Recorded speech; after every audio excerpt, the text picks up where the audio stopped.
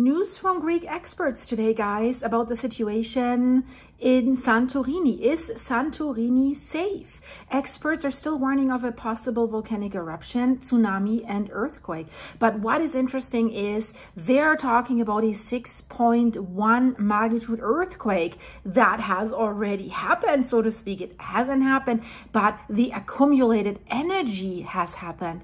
I will tell you about this because this is an interesting point that they have that could give us more explanation about what's to come in the near future. We know that the Greek island of Santorini is experiencing an ongoing series of earthquakes.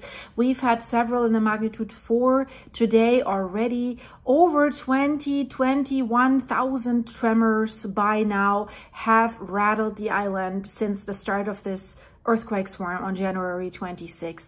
So this situation, of course, as you believe, also amongst us, has sparked widespread concern among residents and authorities as the uncertainty remains over whether this seismic activity is linked to a potential volcanic eruption or solely caused by tectonic shifts. And we know the Greek researchers were more on the side it's only tectonic, but I've told you about what's going on in Turkey in my last videos. They're preparing for a big event. Their shorelines for tsunamis, for ash clouds. They believe that this is volcanic.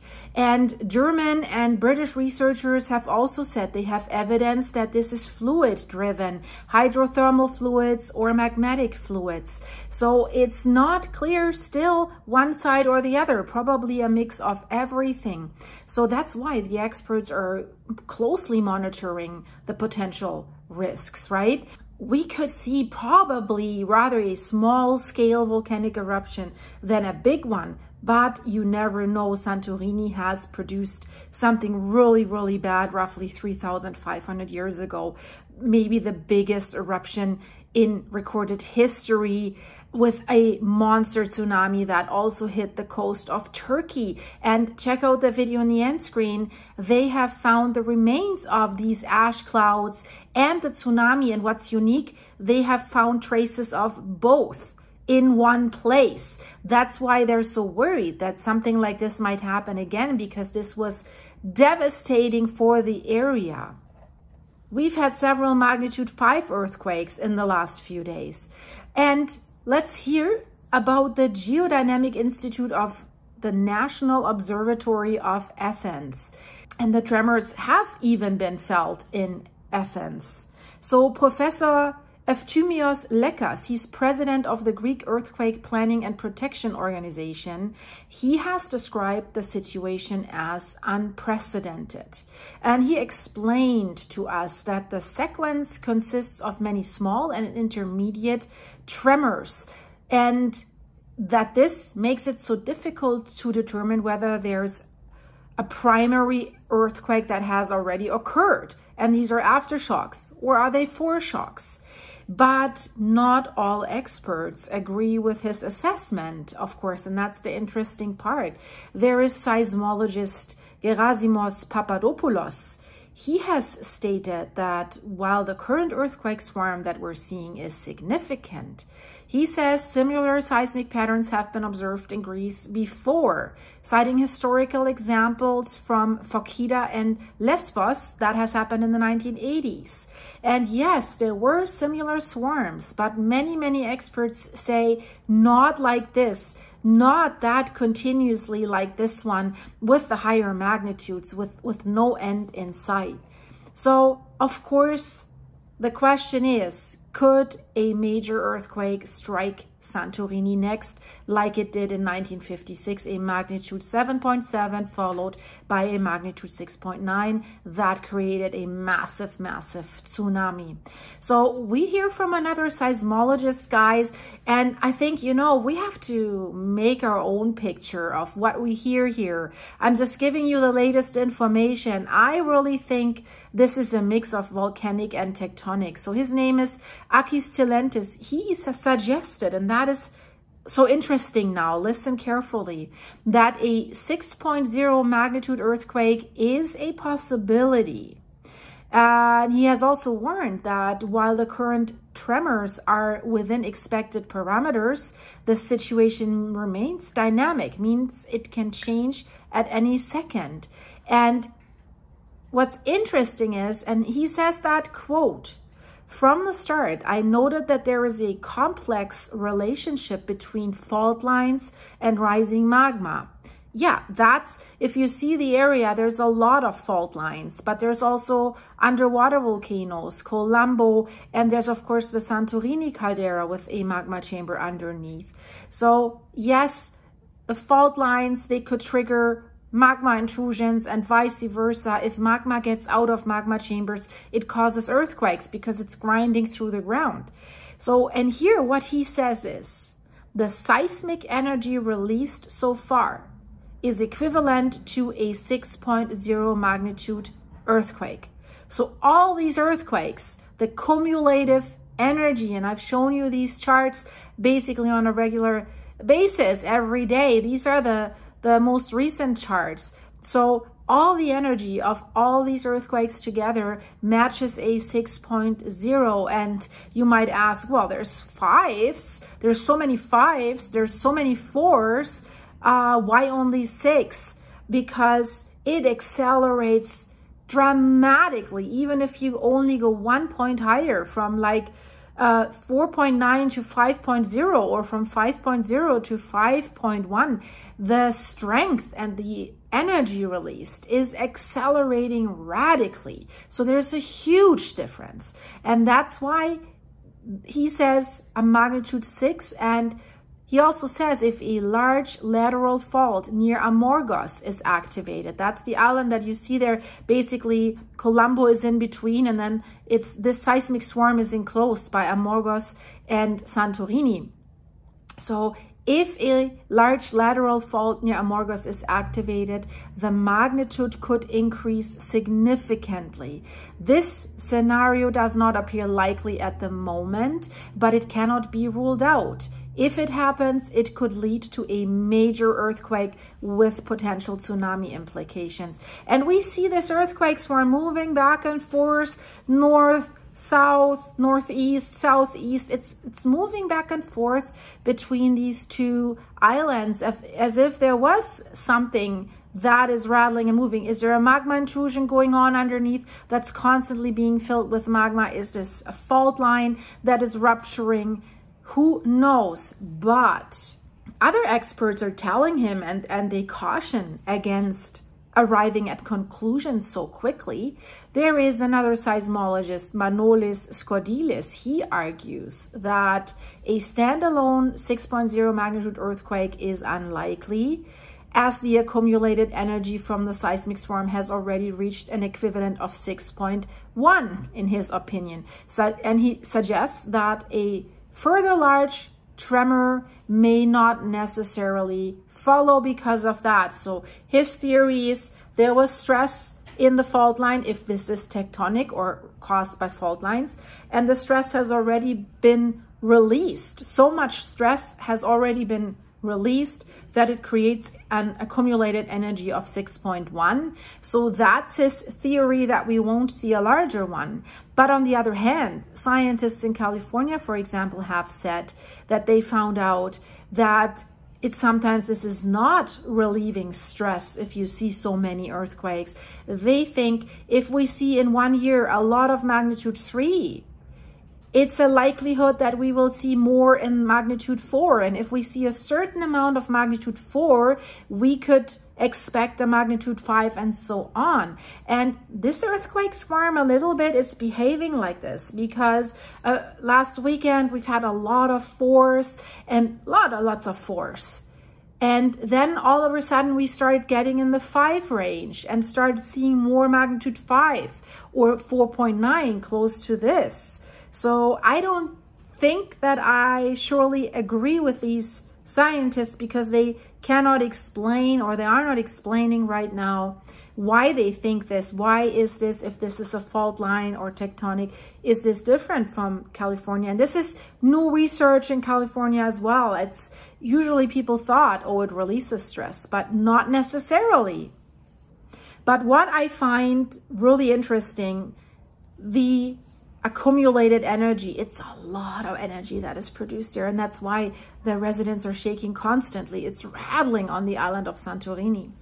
And the key challenge that still remains is this unpredictability of the seismicity. So some experts believe the seismicity could decrease over time, but they have no evidence for that yet. Others emphasize that continued movement along the fault lines means that the uncertainty remains high, and this could last way longer.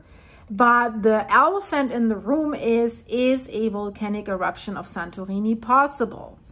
And it's one of the biggest uncertainties, of course, right? Whether these earthquakes are linked to volcanic activity in Santorini. And we know the Greek opinion, many opinions have varied from opinions of other countries. So scenario A, there's Professor Evi Nomikou. It's a geological oceanographer and volcanologist, clarified that the current seismic event are unrelated to volcanic activity at Nea Kameni or Santorini's central volcanic island. So here we go again. The Greeks say no.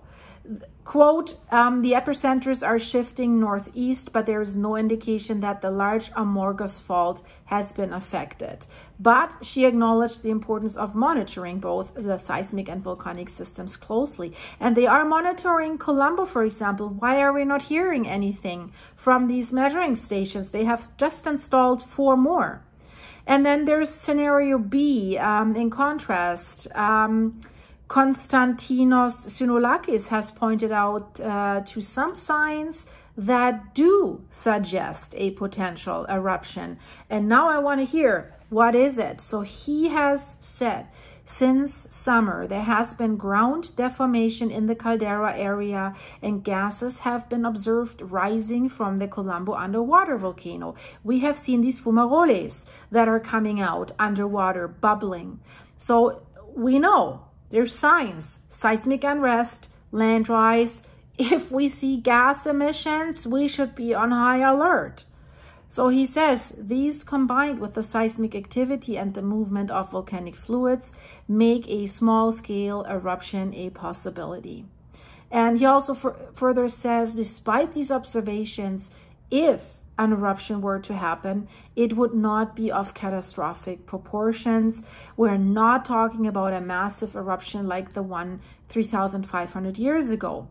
However, he says a minor eruption could still trigger fault movement and cause additional earthquakes. So even with a smaller one, the area would not be out of the woods. But all these experts here in Greek, they're stressing that there's no certainty of an eruption. Of course, you don't know. The science is not progressed in any way that they could predict this. And there's many researchers, guys, that argue that the current seismic activity is primarily tectonic rather than magmatic, and that while volcanic monitoring is necessary, an eruption remains hypothetical. I disagree with these guys. I'm more with the Turkish scientists. If you're interested in that, check out my video about that, because it's really, really interesting what they're doing. And what's the timeline? The key events that we have seen. January 26th, this started. February 1st, authorities declare a state of emergency, which was quick, which was good. February 7th, additional rescue teams deployed to Santorini and now also to Amorgos. And then February 12th, over 20,000 earthquakes recorded. Experts remain divided. And are tsunamis a risk for Santorini? Yes, they remain a concern because past seismic events in the region have triggered destructive waves. You don't need an eruption for that. There is even a scientific study that was led by a scientist, and they assessed the tsunami risk for Santorini and Anafi and Amorgos. And this study has revealed or identified that the eastern and southeastern coasts of Santorini are particularly vulnerable to these tsunamis. So they're saying that a tsunami could flood the main power station on the island and even reach the airport if its magnitude is significant. And they're already preparing for tsunamis. on Santorini. You've seen these white sandbags. So should Greece prepare for a volcanic eruption and the tsunamis like Turkey does? I think they should, because there's so much uncertainty. The prime minister said, well, let's prepare for the worst and hope for the best. But he also only meant the 7.7 magnitude earthquake. Better safe than sorry. Yeah, experts are saying not all earthquakes triggered tsunamis. Yeah, that's true. But we have so many earthquakes, right? A tsunami would likely require a major undersea earthquake or a landslide, something that collapses because of these earthquakes, some of the fault lines. But there are a lot of fault lines and craters down there. So what about Anafi? The risk is lower due to steep coastal cliffs, right? The tsunami would really have to be super high, but with their exception of the port area. On the island of Amorgos, the northern part of the island, particularly the areas of Rachidi and Egiali, they are at higher risk due to their topography and human activity. Lots of people there. So overall, we can say that the Greek experts remain divided on the future of Santorini's seismic activity. Professor Dimitris Papanikolaou, he suggested that a 6.0 magnitude earthquake is within expectations, but is manageable.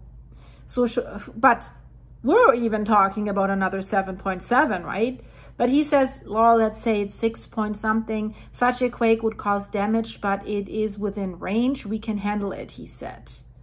And he rules out a larger event, but he doesn't give us an explanation. Then we have Kostas Papatsachos. He's a professor of seismology. He says a stronger quake cannot be ruled out. He says we are not heading towards stabilization. You don't see it. The swarms keep coming. And he says if the main fault breaks, that is causing this right now, assuming it is a fault, it could impact multiple islands, but the model suggests limited overall damage. So that's good news if he's right. But what many seismologists agree on is that this seismic activity is expected to persist for weeks or even months. Imagine that. That's bad for the tourist industry of Santorini. But they also say a sudden escalation is not guaranteed, right? Ongoing tremors are likely.